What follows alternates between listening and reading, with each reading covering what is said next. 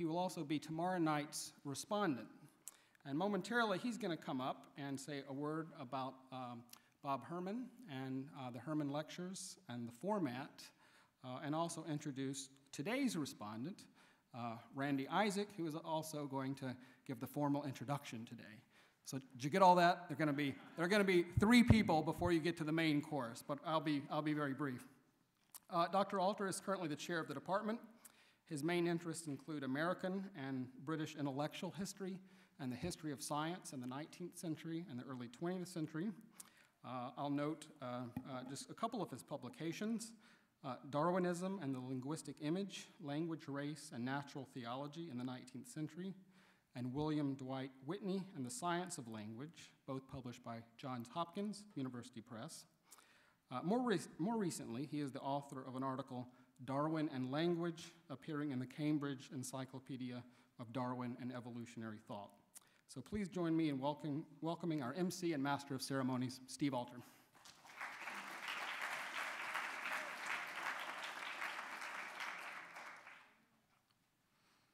Thank you, Tal. I'll send you that payment very soon. Welcome to the Robert Herrmann Lectures on Faith and Science. First and foremost, we would like to recognize Dr. Bob Herrmann and his wife Betty, in whose honor this lecture series was founded. Bob and Betty are right here near the front.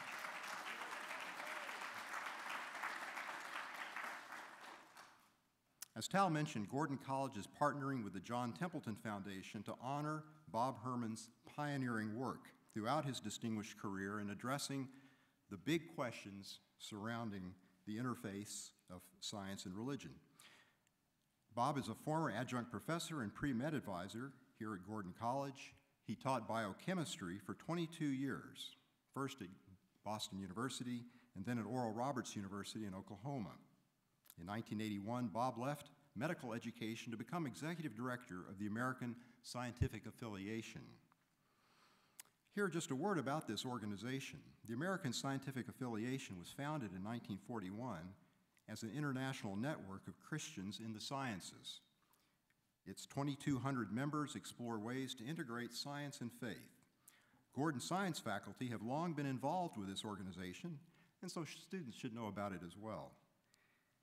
Through his work with the ASA, Bob Herrmann met Sir John Templeton, with whom he collaborated in writing several books, including The God Who Would Be Known and Is God the Only Reality? And here we should add a word on the late Sir John Templeton. A devout Christian, Sir John made his career in financial investments and in philanthropy. It's estimated that in his lifetime, he gave over $1 billion to charitable causes. That legacy continues through the John Templeton Foundation, of which Bob Herrmann is a founding member. The Templeton Foundation funds interdisciplinary research exploring the interplay of science, human purpose, and ultimate reality. And one of their good works is the lecture series that we enjoyed here today. Each year, the Robert Herrmann Lectures invite a major thinker to develop an original perspective on a topic at the threshold of science and religion. The format of the three lectures is 3 lectures over 3 days. Each day, the main presentation will last approximately 45 minutes. Next comes a 10-minute response, and finally we will have question and answer with the audience. We will aim to finish shortly before 6 p.m. each day. Introducing our speaker for this year's series is Randy Isaac, who will also give the response to today's talk, as Tal mentioned. Randy received his bachelor's degree from Wheaton College and his doctorate in physics from the University of Illinois, after which he worked for the IBM Corporation, serving most recently as IBM's Vice President of Systems, Technology, and Science. Randy is currently the Executive Director of the American Scientific Affiliation, and is also active with the BioLogos Forum, a community of evangelical Christians committed to exploring the compatibility of evolutionary creation and biblical faith. Let me bring up Randy Isaac.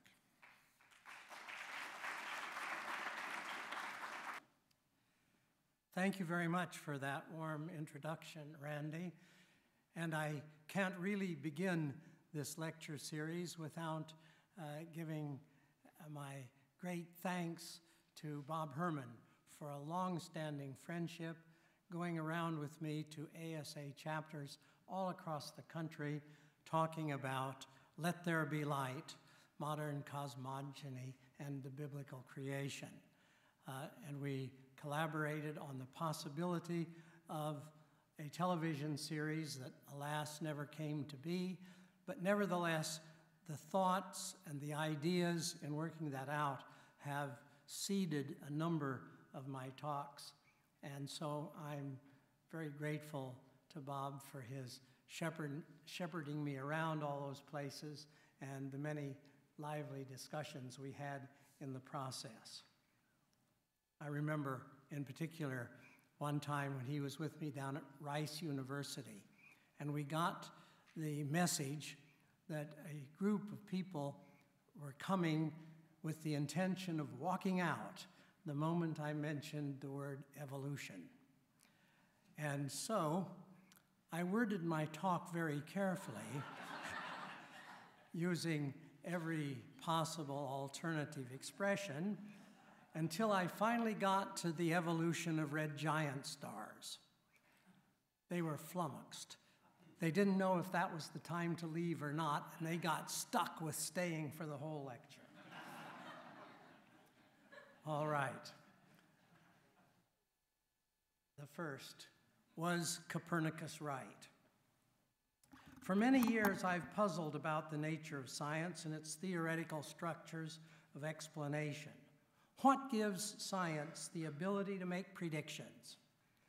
In 1705, Edmund Halley predicted that a bright comet he had observed in 1682 would return again in 1758.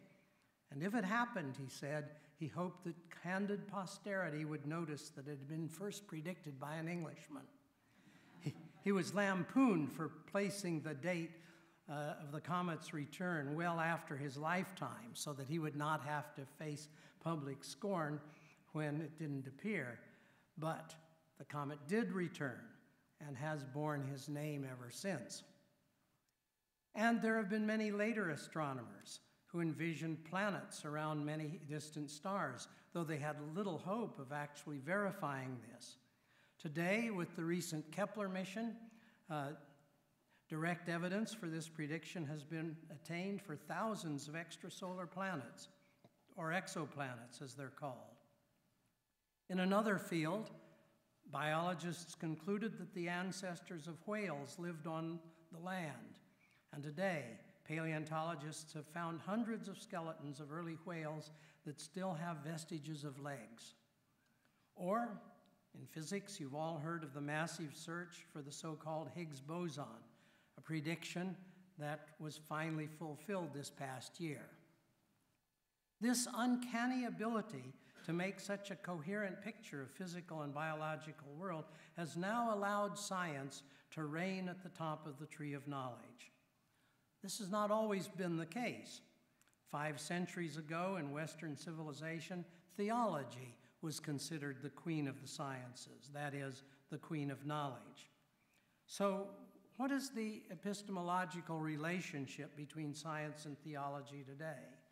Are they separate magisteria, each going their own way, entirely unrelated? This is a major puzzle, and one I do not expect to resolve.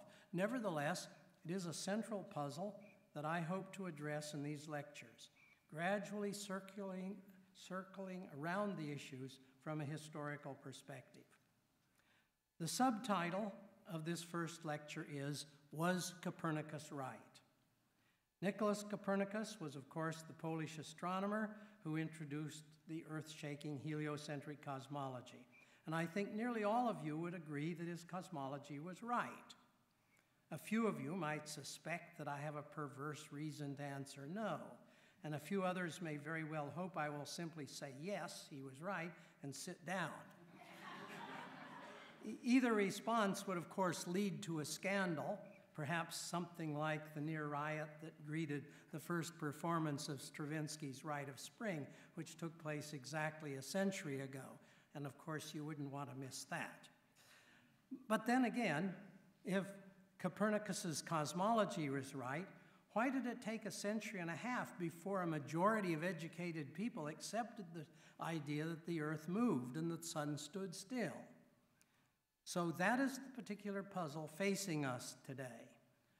First, we should look briefly at the astronomy involved, and then at the cultural and theological milieu into which it was thrown.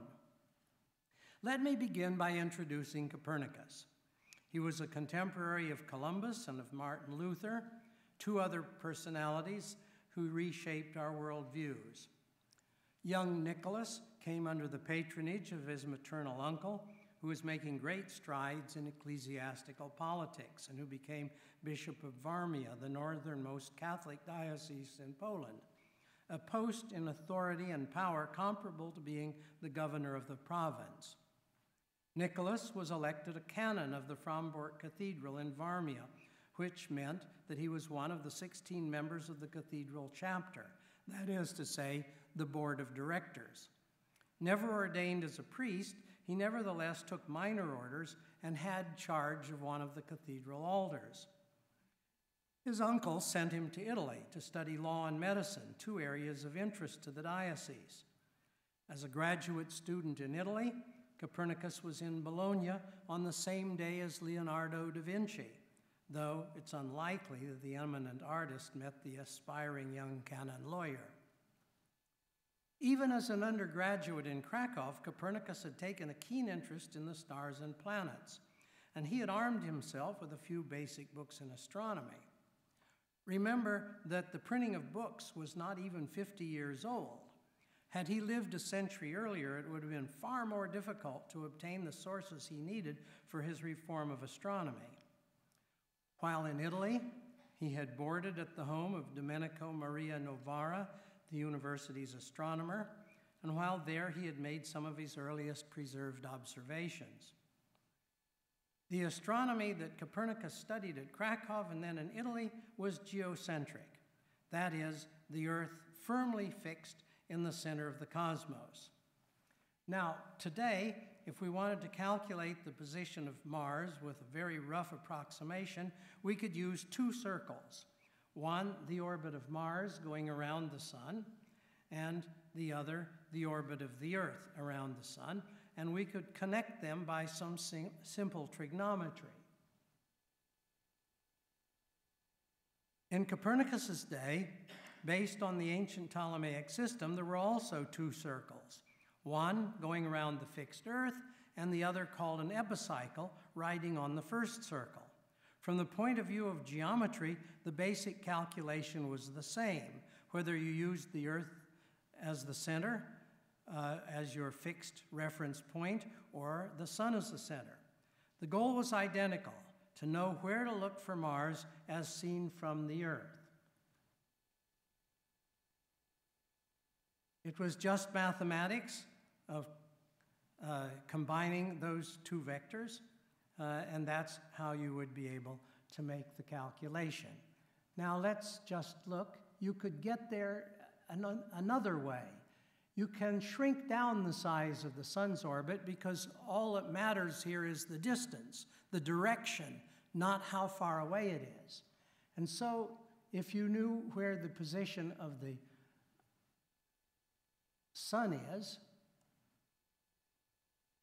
well, it looks as if our computing system has given up.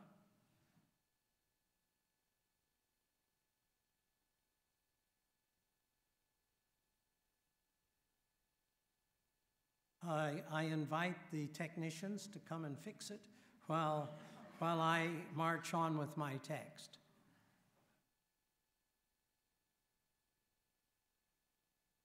Suppose you were a student at the Jagiellonian University in Krakow in 1492, and someone came along and told you that the sun is really a lot bigger than the Earth, and therefore the sun, not the Earth, should be at the center of the universe. And furthermore, it didn't make any sense for the entire cosmos to spin around the Earth every day. You would no doubt have been told to get lost and to take all that nonsense with you. If the Earth was whizzing around the sun and spinning on an axis every day, 1,000 miles an hour, we would surely just be spun off into space. Think how much harder it would be to walk west than to walk east. Totally ridiculous. When I described Copernicus's heliocentric cosmology a few minutes ago as earth-shaking, the adjective was deliberately chosen, for not only did it defy common sense, but it was soon to run up against Psalm 104. There you go. Is that what you wanted? Is that what you wanted there? Not yet. You've got to get past this. There, that's it. Okay. Now you see that. You keep going there. You can see the way in which you can move it to get the sun in the middle of the system, and then you can eliminate that epicycle. You're doing it still with two circles, just as in the Ptolemaic system, and now you've switched into a sun-centered system, and that is how Copernicus made the Earth a planet and essentially invented the solar system, because that was the arrangement whereby the sun was central to it and it was a solar system. But now the problem with Psalm 104. The Lord my God fixed the earth on its foundation so that it never can be shaken. For all these reasons, Copernicus was very reluctant to publish his radical ideas, though he had spent years not only working through all the mathematics, but assembling the specific observations needed to show that some of the parameters describing the planetary motions had changed slightly since the days of Ptolemy, and some had remained the same, and yet they could all be fit into a sun-centered system. But Copernicus, as he himself put it, feared that he would be hissed off the stage. There the matter rested as Copernicus neared the age 70, when remarkably, a young teacher from the Protestant University of Wittenberg, Georg Joachim Rheticus, turned up on his doorstep, begging to learn what Copernicus had accomplished. Rheticus's brief visit of a few days soon extended to weeks, then months, and finally to 2 years. He persuaded Copernicus to publish, and eventually took the precious manuscript to Nuremberg, where it was finally printed in 1543 under the title of De Revolutionibus, or On the Revolutions of the Heavenly Spheres. Copernicus himself received the final pages on his deathbed. It was a hefty tome of 400 pages, rivaling Ptolemy's Almagest, the only comparable treatise. So, what was its impact? Let me reset the clock from Germany in 1543 to the British Isles in 1970, and invite you to join with me on a school holiday family trip from Cambridge, England, where I was on a sabbatical leave. En route to Edinburgh, Scotland, we stopped in York so I could consult with a colleague, Jerry Ravitz, who, like me, was on the committee to plan the forthcoming international celebrations for the 500th anniversary of Copernicus's birth in 1473. And we ask ourselves that very question. What was the impact of Copernicus's De Revolutionibus? Now, a dozen years earlier, the German-American novelist Arthur Koestler had published a history of astronomy entitled The Sleepwalkers. As he later confessed, he had been upset by the fact that virtually all German schoolboys knew the name of the Italian Galileo, but few could identify Johannes Kepler, the German astronomer who had discovered the elliptical form of the planetary orbits. So he deliberately set out to write a book to redress the balance. As a novelist, he was prone to see the world in terms of good guys and bad guys, and thus, in The Sleepwalkers, Kepler took the role of the good guy, and Copernicus and Galileo were the bad guys. In particular, he branded De Revolutionibus as the book nobody read and an all-time worst seller. On that evening in York, Ravitz and I asked ourselves who might have read Copernicus's book in the 16th century, and we counted fewer than a dozen names before we ran out of ideas. And then our conversation drifted off to other matters. In Scotland, 2 days later, while Miriam and our sons explored the Edinburgh Castle, I delved into the fabulous collection of rare astronomy books at the Royal Edinburgh Observatory, and there I discovered something truly astonishing. It was not just a first edition of De Revolutionibus, but a copy filled with marginal annotations by a reader who had worked his way through the entire opus, highlighting key passages, explicating complex sections, and finding a scattering of small errors. If this book had so few readers, what was my chance that the very next copy I saw would bear the weight of heavy and perceptive reading? It just didn't add up. With a pounding heartbeat, I looked for clues as to the identity of the annotator, and eventually noticed, impressed into the binding, the initials ER. You can see them up there. Jackpot, I thought, for these matched a name from our list of probable readers: Erasmus Reinhold, the professor of astronomy in Wittenberg, colleague of Rheticus, and a leading astronomical pedagogue of the 16th century. In my excitement, I grabbed a sheet of paper and made a rubbing of the initials in the binding. ERS appeared on the sheet. Wait a minute, where did that S come from? That let all the air out of my balloon. With respect to early books, I was a mere adolescent, but I was a fast learner, and it was only a matter of days for me to find out that ERS was exactly what I should have expected, for in those days, the town of one's birth was part of one's identity. Erasmus Reinholdus Salveldiensis was the Wittenberg's professor's full appellation, and the mysterious S stood for Saalfeld, the town of his birth. The serendipitous discovery of Reinhold's richly annotated copy of De Rev provided a window into the way a skilled 16th century astronomer looked at Copernicus's unorthodox cosmology. In fact, he essentially ignored it. But more than that, in a moment. Finding this spectacularly annotated book ignited a quest to see what the margins of other copies might obtain. A possibly quixotic search to examine all possible surviving 16th century copies of De Rev, a series of globe-trotting journeys extending over 35 years and tens of thousands of miles. One result was a detailed census of 600 copies, and the other was a memoir ironically entitled The Book Nobody Read, whose last words are, "Arthur Koestler was wrong, dead wrong."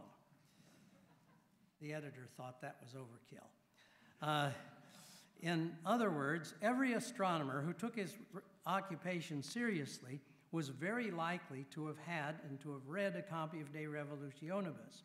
Still, Arthur Koestler was a clever, educated man. How could he have been so wrong? And this is part of our puzzle, the very long time it took for a majority of educated persons to accept the heliocentric cosmology.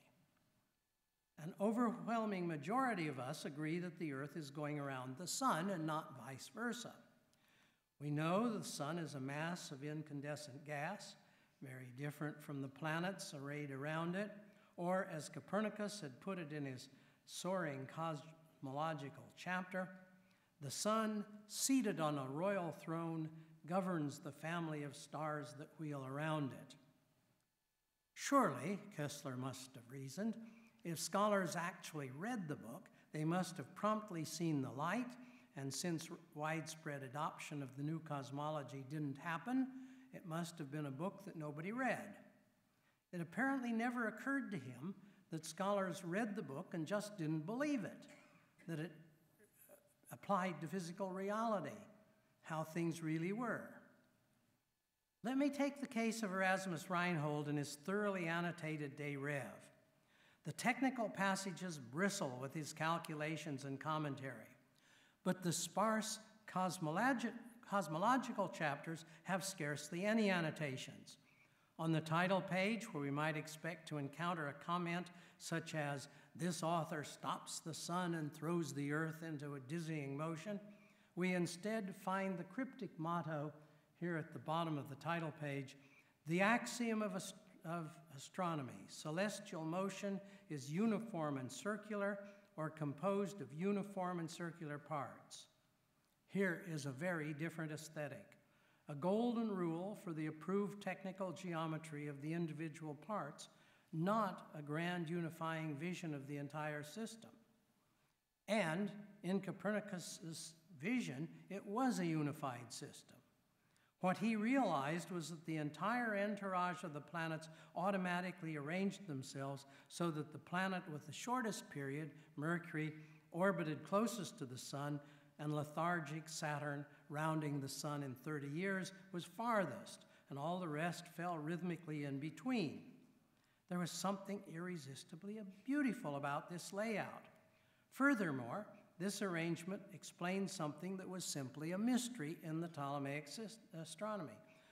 Mars, Jupiter, and Saturn periodically stopped in their eastward progress against the background of stars and moved westward for a few weeks, the so-called retrograde motion. Why did this always happen when the planet was directly opposite the sun in the sky? This was simply a fact of nature, a fact in itself, as Aristotle would call it. Ptolemy couldn't explain it, but Copernicus could. In his sun-centered arrangement, the retrograde motion opposite the sun was required, now a reasoned fact. This arrangement provided a conceptual system. Copernicus had invented the solar system. Reinhold's Wittenberg colleague, Rheticus, said that all these motions were bound together as if by a golden chain. Stray, unreasoned motions had now had a common cause. It was beautiful, an aesthetic vision. Rheticus even wrote an essay arguing that the new system was compatible with the Bible. Reinhold, on the other hand, was a conservative. He was nevertheless enthusiastic about Copernicus's restoration of astronomy, but with his fresh observations and recalculations, and Reinhold worked diligently to bring out the volume of tables based on De Rev. Yet, these Prutenic tables were carefully constructed to work independently of the cosmology.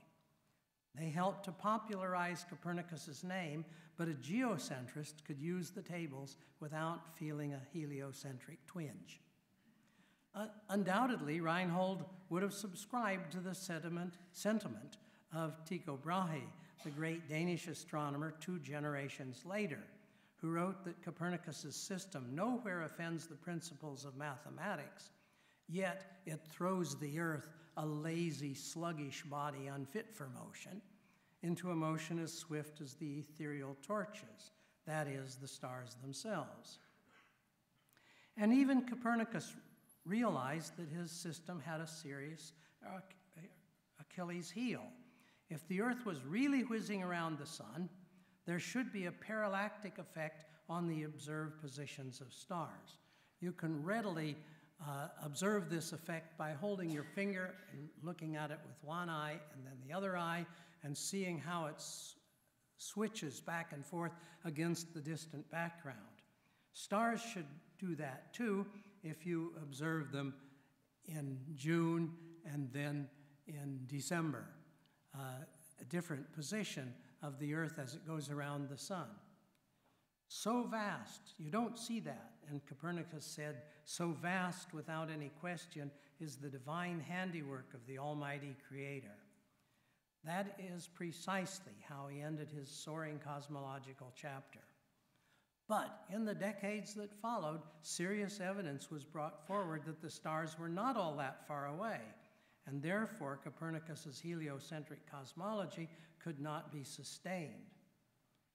Serious evidence but flawed as further observations eventually demonstrated.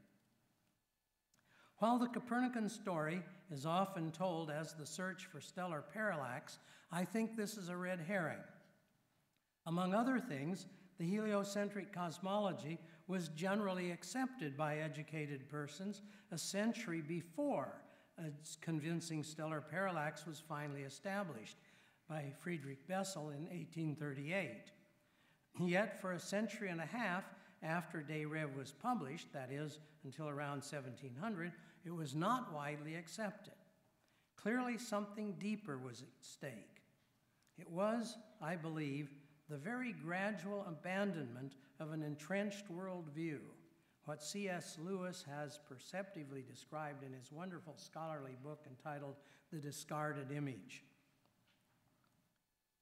The discarded image is splendidly epitomized in a late 14th century Italian painting by Piero di Puccio in the Camposanto, or burial hall, that stands across the green from the Pisa Cathedral and its famous leaning tower. Galileo must have walked through the hall many times when he was first a student and then an assistant professor at the university there. And there, in the Camposanto, he would have seen the early Renaissance cosmos, a surviving medieval tradition stunningly and colorfully frescoed on the wall. Piero di Puccio's masterpiece depicted a tidy universe, the Earth in the center, surrounded by the planetary spheres, and beyond the stars, the Dante-esque layers of the Empyrean, saints and angels arrayed wingtip to wingtip and holding all in his arms, God the Creator. Puccio's universe mirrored the beliefs of popes, professors, and peasants, of merchants, monks, and mendicants. His cosmos was orderly and beautiful. Cosmetics shares the same roots. But most satisfying of all, its dimensions were comfortably human. Millions, billions, or trillions were not part of its vocabulary. After nearly 6 centuries on the Camposanto wall, Puccio's fresco was shattered on the 27th of July, 1944. A casualty of World War II, the painting was smashed to the floor in 1,000 fragments. Somehow, the demise of the Camposanto fresco is a fable for our times, for just as surely as that image was shattered, so was the concept it reified. Gone today is the closely bounded stage on which the great Western monotheistic religions framed their cosmologies. In its place is a vast cosmos in which the Copernican arrangement was the opening tocsin. They put as many of those 1,000 pieces together as they could. You will see the current status of it with large gaps where it wasn't possible to completely replace it. Puccio's fresco was not a unique portrayal. For example, Hartmann Schädel's great illustrated coffee table book of 1493, well, maybe they didn't have coffee and coffee tables then, but the extravagantly illustrated bestseller included full-page illustrations of the days of creation, ending with the magnificent view of the central Earth encircled by the spheres of the moon, the sun, and the planets. Outermost was the ethereal sphere of heaven with the elect, all enwrapped in God's arms. In the 4 corners of the woodblock, there are 4 winds, quite possibly cut by a young apprentice named Albrecht Dürer. These 2 examples are just the tip of the iceberg as far as contemporary knowledge of the nesting of spheres is concerned. What you have just seen is the cross-fertilization of a scientific idea with a theological picture. And this entanglement then became a very conservative force when the scientific ground began to shift. I want now to trace the scientific idea of fitting all the planetary spheres into a compact arrangement and show you how it provided a powerful background motivation to Copernicus's radical cosmology.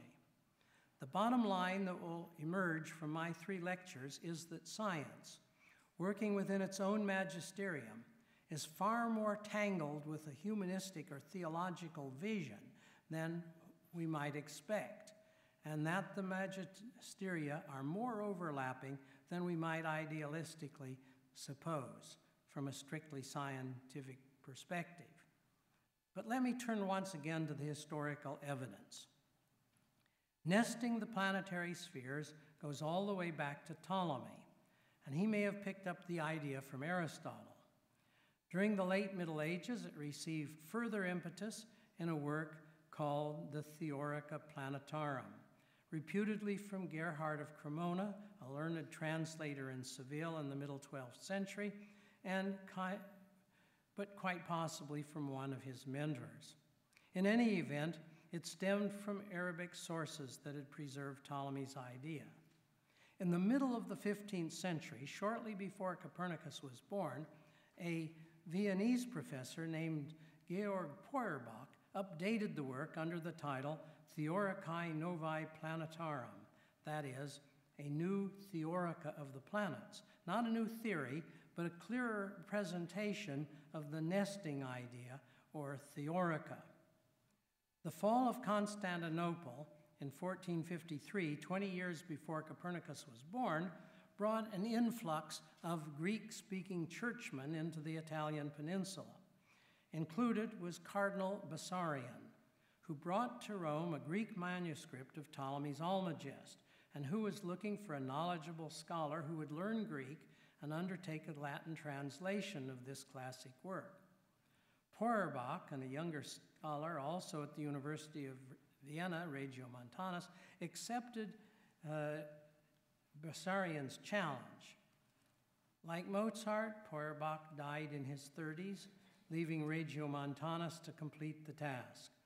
Regiomontanus, who turned out to be the greatest mathematician of his century, was a Renaissance man of great vision, and he saw a revolution at hand, coming about because of the invention of printing with movable type. Responding to the challenge, he set himself up in Nuremberg as a printer, and among other things, he published the first edition of Feuerbach's Theoricae Novae Planetarum in 1472. And that's Regiomontanus' printing of it. It's hand-colored, as all of them were. Unfortunately, he too died before reaching the age of 40. The publication of the Epitome of the Almagest lagged behind, and it was at last printed in 1496. And very shortly, it became an essential reference source for the young Nicholas Copernicus. Meanwhile, Feuerbach's Theoricae Novae was reprinted repeatedly and became a standard text for university students. None of this has any obvious connection to Copernicus's heliocentric idea, except that in the Regiomontanus Feuerbach Epitome of the Almagest, there is explicitly shown the parallelogram transformation that connects the geocentric and heliocentric geometry, which I showed you in the animation a little while ago. And that was of direct use to Copernicus. But I suspect there's a more subtle connection to Feuerbach's Theoricae Novae. Unfortunately, we don't have a major archive of Copernicus's papers as he worked through his astronomy from geocentric to heliocentric, but we do have his autographed manuscript of De Revolutionibus, as well as an early short draft of his heliocentric system, the so-called Commentariolus, or Little Commentary, dating from around 1512. In it, he lists a series of starting points, and one of them is that he detests the so-called equant, a mathematical construction adopted by Ptolemy to model the variable speed of the planet in its orbit. We know today that this is an amazingly good approximation to what is called Kepler's law of areas. So why was Copernicus so put off by it? I have been puzzled by this for several decades, ever since I began to look at Copernicus's mathematical mechanisms in some detail. The answer, I now believe, was lying in plain sight all along, just like the purloined letter. Let us look closely at Copernicus's diagram of his heliocentric system, here shown in his working manuscript of De Rev. The sun is at the center, and the planets are ranked around the sun in the order of their periods of revolution. Mercury, Venus, the Earth with the moon, Tellurus cum Luna,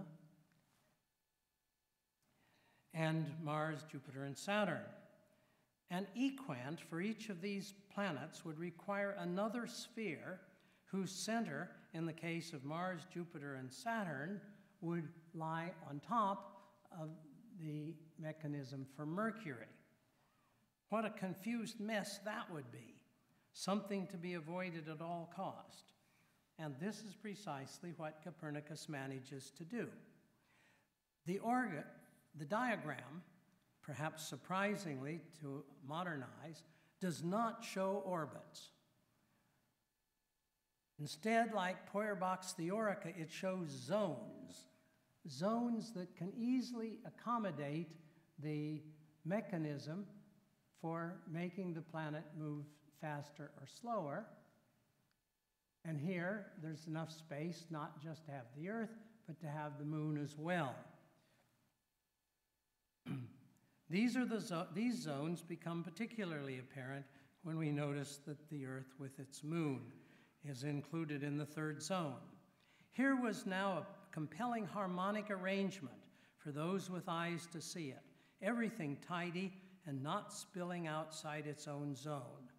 This was the deeply aesthetic judgment that brought Copernicus to his radical cosmology with its well-stacked harmonic arrangement. Now, traditionally, there has been some prejudice against accepting a theory on the grounds of its aesthetic appeal. But such an appeal was to a considerable extent in the eyes of the beholder. A pious Lutheran or Catholic could have felt that nothing could be more blessed and beautiful than a closed universe surrounded by the ethereal heaven with God the Father, the angels, and the elect. Besides, it was ridiculous to think of the Earth spinning at 1,000 miles an hour. However, to Galileo, it was not clear that the motion could be felt, and in any event, he stated that he could not admire enough those who accepted Copernicus's ideas despite the evidence of their senses. And then there had been the Englishman, Thomas Digges, who in his Perpetual Almanac for 1576 had included an emporium for the elect among the heavens, a compromise between Copernicus's vast universe and a place for the hereafter. It was the first published diagram to show the stars extending beyond a thin sphere. Oh, here we are with Thomas Digges' stars going out to infinity, and in the caption going around here, it says, "This is for the habitacle of the blessed, with innumerable stars of shining light." All of these ideas tiptoed around the circumstance that, as the 17th century began, there was no physical evidence in favor of the heliocentric system beyond its unifying aesthetic. Arthur Kessler's notion that simply no one had read Copernicus's book was scarcely a credible explanation for the failure of the widespread adoption of the heliocentric cosmos. Now, many of the more important breakthroughs in science have been major unifications: terrestrial and celestial physics in the case of Newton, electricity and magnetism by Maxwell, space and time by Einstein, and so on. What was holding up the adoption of the wonderfully unified planetary system of Copernicus? It's fascinating to examine the opinion of Tycho Brahe, a true giant among observational astronomers of all time.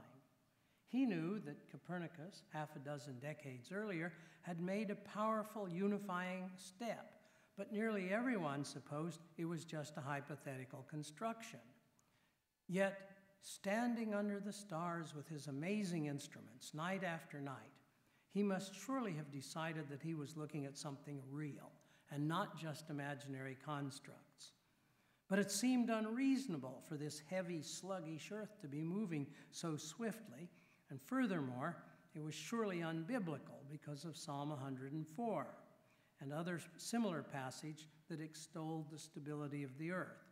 So whenever he condemned the motion of the earth, he always listed physics first and the Bible second. The Bible. By our standards, that's in a completely different magisterium. Tycho shows us how overlapping the magisteria can be.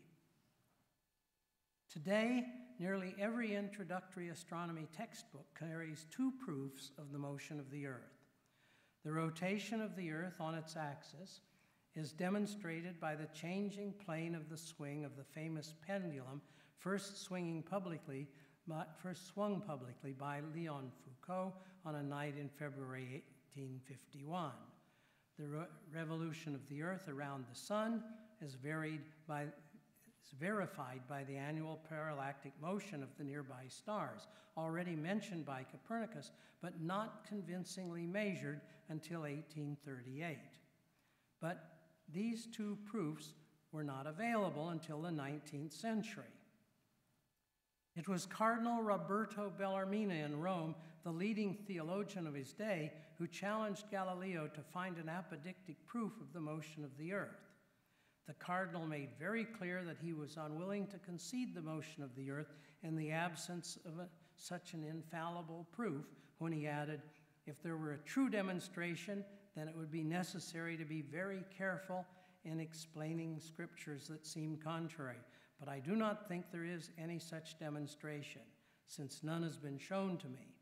To demonstrate that the appearances are saved by assuming that the sun is at the center is not the same thing as to demonstrate that in fact the sun is in the center of the earth and the earth in its heavens. One wonders how Bellarmine would have responded to these modern proofs. Suppose that the Foucault pendulum had been set in motion with its shifting orientation of the swing. What would Bellarmine have made of that? Well, why not suppose that the influences of the stars whirling around the earth caused the plane of oscillation of the pendulum to rotate? This is not a frivolous way out, for it is in fact the relativistic explanation. And what if the annual stellar parallax had been found? Well, why not let each star have its own tiny epicycle, revolving around each year? I think such an explanation would have naturally occurred to Bellarmine. You may immediately think of Occam's razor, that the simpler explanation would surely prevail. But remember that Occam's razor is not a law of physics. It's an element of rhetoric in the toolkit of persuasion. In the absence of new physics, a myriad epicycles might not have been an obstacle to keeping the earth safely fixed. Of course, this is not entirely fair to Bellarmine, since the time of Galileo, the background has entirely changed. I'm put in mind of a totally different situation, namely the change of opinion with respect to two very famous rulings of the American Supreme Court on the question of racial segregation.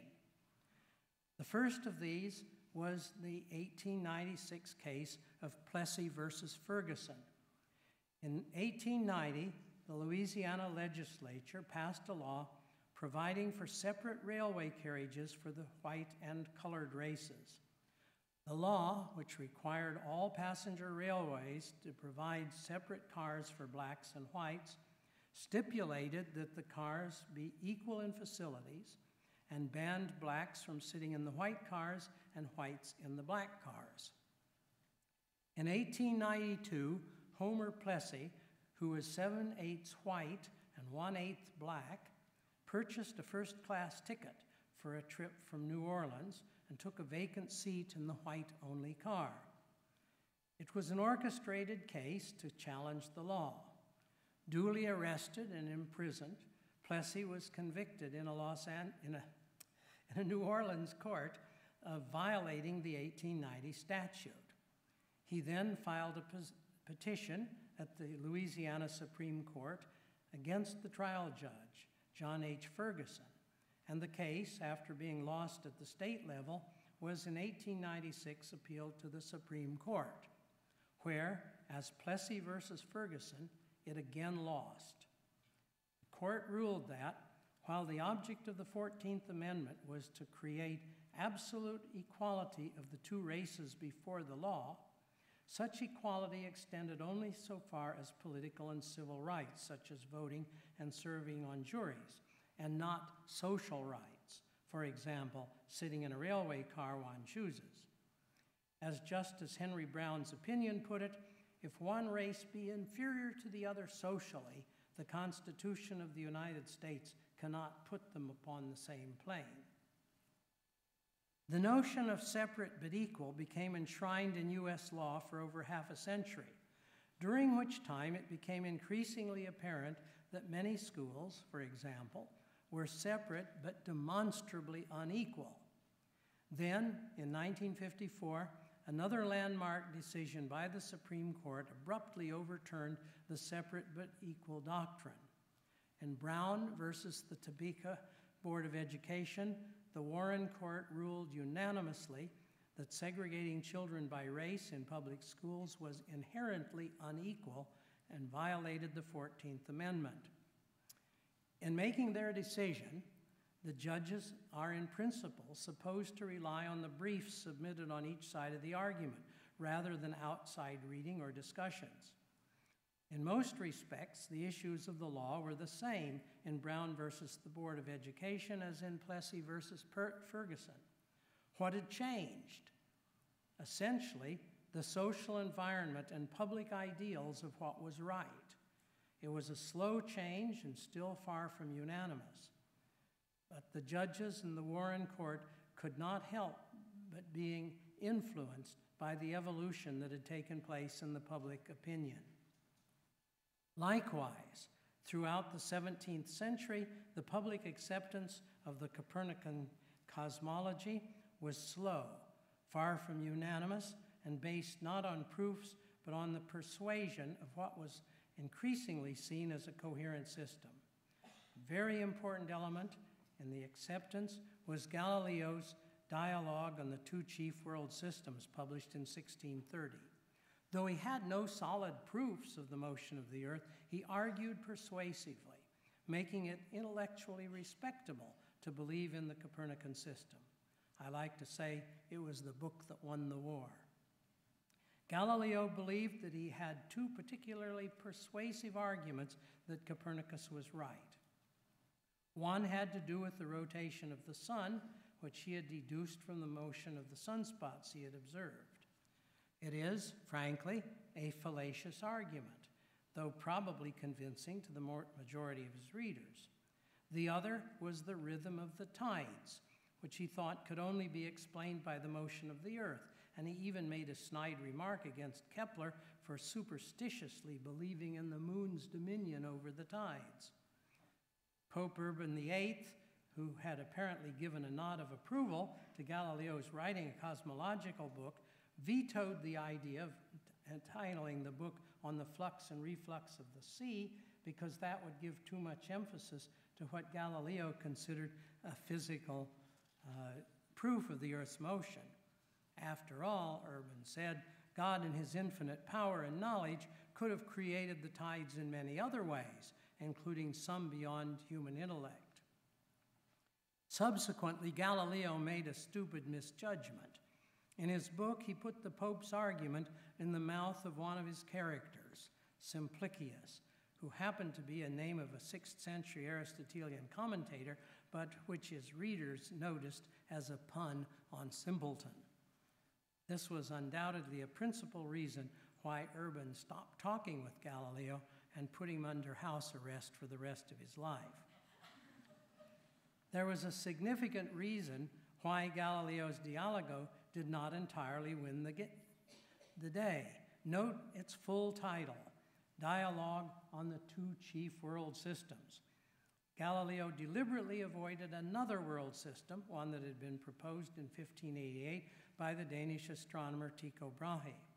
In the Tychonic system, the Earth was solidly fixed in the center of the universe, and the sun revolved around it, but in turn carrying the planets around the moving sun.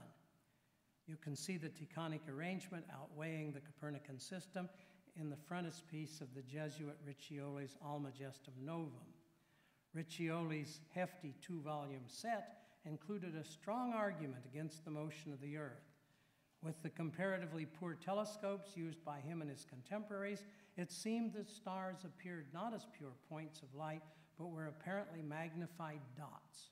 If the stars were at the vast distances required by Copernicus not to show an annual parallax, they had to be ridiculously huge. And a powerful group of educators in the Catholic countries, the Jesuits, promulgated Tychonic geocentrism. In 1674, the English polymath Robert Hooke, who would become Secretary of the Royal Society in London, summarized the state of play with the arguments. The problem of the Earth's mobility, he wrote, hath much exercised the wits of our best modern astronomers and philosophers, amongst which notwithstanding there hath not been any one who hath found out a certain manifestation either of the one or the other doctrine. Thus he suggested people let their prejudices reign. Hooke confirms what I've been arguing, namely that the best and most persuasive reason for adopting the Copernican system up through his time was the proportion and harmony of the world. On the other side, he says, some out of a contradicting nature to their tutors, by as great a prejudice of institution, and some few others upon better reasoned grounds from the proportion and harmony of the world cannot but embrace the Copernican arguments. But, Hooke allows, what way of demonstration have we that the frame in the Constitution is so harmonious according to our notion of its harmony as we suppose? Is there not a possibility that things may be otherwise? Nay, is there not such a probability? I will not describe to you the method that Hooke attempted to get the parallax of the star, but you can see where he put his head down here at the bottom. One of my friends said, you can tell he's not married. No wife would allow you to cut a hole through the second floor just to get your sight line up to the top. Anyway, he thought he had confirmed the parallax, but unfortunately for him, the effect was much more subtle than what he imagined or measured. Nevertheless, by the end of the century, the tide had begun to turn toward Copernicus. What happened between Hooke's attempted experimentum crucis in 1674 and the century's end in 1700? Isaac Newton's Principia Philosophiae in 1687 described a solar system under gravitation around a sun vastly more massive than any of the planets, yet holding them in orbit by the mysterious but mathematically expressed gravitational power. Even the wayward comets fell into elliptical orbits rounding the sun. Likewise, calculations showed that people would not be spun off into space by the rotation of the Earth. Here was an awesome coherency, persuasion par excellence. Copernicus was indeed on the right track. One prediction made by Newton's Principia was that the Earth, because of its rotation, should bulge out at the equator. But at the time of the publication, geodetic measurements of the Earth were not precise enough to establish this fact. Not until 1736, with the results from an Arctic expedition of Maupertuis, was Newton's prediction confirmed. Maupertuis became known as the man who flattened the Earth. As for the motion of the Earth around the sun, a phenomenon known as aberration was discovered by James Bradley and announced in 1729. But the long-sought and subtle parallax, the periodic change in the positions of nearby stars, remained undetected. So, you may have thought it was completely absurd when I asked the question, was Copernicus right? But I hope we can now realize that it is not as bizarre as it may first have appeared, because for a century and a half, the question was not settled. And we can also see that cultural attitudes, especially including religious beliefs, play a significant role in what passes as a proper scientific understanding. Did the problem of overlapping magisteria fade away when, in 1838, the Catholic Inquisition finally took Copernicus's book off the index of prohibited books? Tomorrow, we will have another look at this problem when we ask, was Darwin right? Thank you.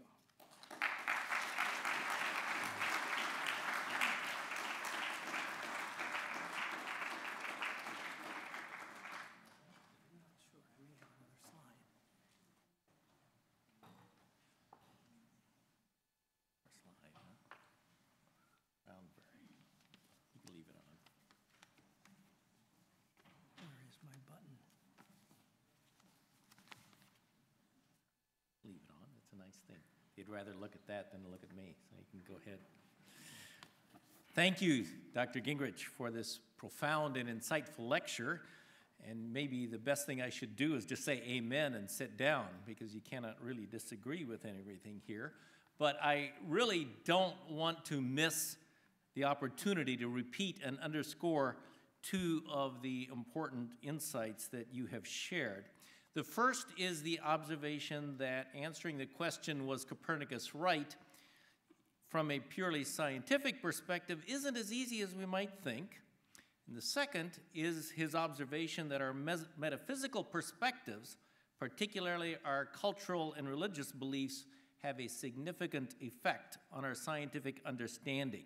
There is an overlap of the two magisteria of science and religion. Now, when you first heard the title of his lecture, you probably thought that's an obvious question, and what's the trick? But he showed us this afternoon that the answer isn't so easy. Galileo's early arguments, he pointed out, turned out to be incorrect. These included the rotation of the sun based on sunspots and the rhythm of the tides, which Galileo incorrectly attributed to the rotation of the Earth rather than to the moon. The observations that we now consider to be the strongest supporting evidences, such as stellar parallax and the Coriolis force, as demonstrated by Foucault's pendulum, were not made until the 19th century. Now, these seem to settle the matter at the time until the 20th century, when Albert Einstein published the theory of general relativity, which asserts that the laws of nature are equivalent in all frames of reference.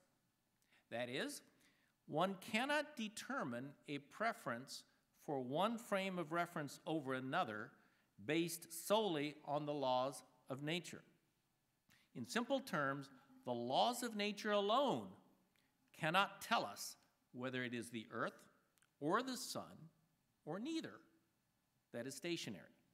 Each of those frames of reference, geocentrism, heliocentrism, is equivalent to the other. We may prefer one for its mathematical or conceptual simplicity, but, as Dr. Gingerich pointed out, Occam's razor is rhetoric, not a law of nature. So, oddly enough, this means that today there is less compelling scientific evidence for Copernicus' heliocentric view than there is for the old age of the Earth. And yet, the former is virtually universally accepted, while the latter is disputed by nearly half of all Americans. Well, to be sure, heliocentrism is not unanimously accepted. There are a few, very few to be sure, residual groups that do maintain geocentrism. If you have a chance, you might like to look up the website GalileoWasWrong.com. You might think it's a spoof, but it isn't. I have actually corresponded with its author, Robert Sungenis, at some length, to no avail. And he and his team are very seriously convinced of geocentrism.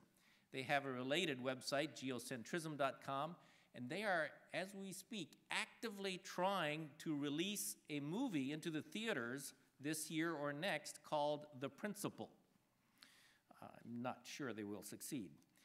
They consider that centrifugal and Coriolis forces that we consider to be fictitious or pseudo-forces, they consider them to be real forces created by God. They interpret Newton's laws of motion as teaching that all celestial bodies orbit around the center of mass of the universe. And I'll leave it as an exercise to the physics students here to show why that isn't correct, or maybe it is. They quote Ernst Mach and Albert Einstein to show that the Earth is the center of mass of the universe. You can see that from the symmetry of the universe. They kind of ignore the fact that the same is true of the sun and every other location in the universe. Well, the lesson for us here is just that this whole question, was Copernicus right, isn't so easy if all you talk about is pure science. Rather, our acceptance of such answers is greatly influenced by metaphysical factors such as cultural and religious beliefs, and that is precisely Dr. Gingrich's second point that I wish to underscore. And of the many non-scientific concepts that might influence our scientific understanding, I would like to emphasize two. First is our perception of God's sense of beauty. And secondly, our perception of how God works in nature. Now, Copernicus lived in an era where the dominant perspective of God's sense of beauty in creating the universe was one of the harmony of the spheres. Circular motion at a constant speed could be unending and eternal, suitable for ethereal spheres, although this ideal of Platonic beauty didn't work for making accurate predictions. It led to a model to be admired, but not for practical use. Copernicus offered another type of beauty, a unification that made more physical sense, but which did not immediately improve the accuracy of the predicted positions.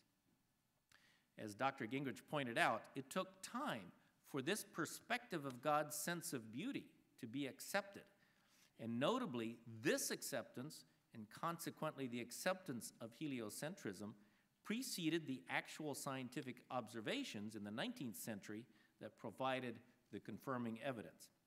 Now today, our sense of God's beauty is often focused on mathematics.